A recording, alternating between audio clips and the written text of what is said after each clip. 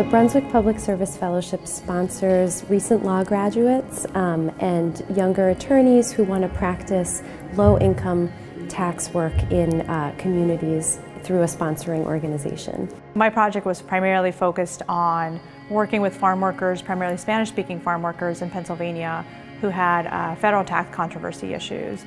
I represent low-income taxpayers who have been misclassified as independent contractors, and they end up having to pay double the amount of Social Security and Medicare taxes that most workers do.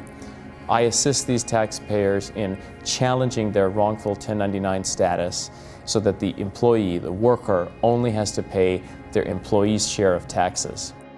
I worked at the Brooklyn Low-Income Taxpayer Clinic. I focused on community education and outreach in Brooklyn Spanish and Russian-speaking neighborhoods.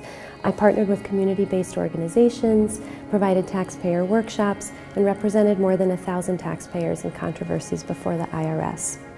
I think one of the advantages, not just serving as a Christine Brunswick Fellow, but also just doing pro bono, is the magnitude of skills that you learn in doing the work. A lot of my clients were facing major life crises, often multiple crises at once, and we found that low-income taxpayer representation was one of the most effective anti-poverty measures that we could take.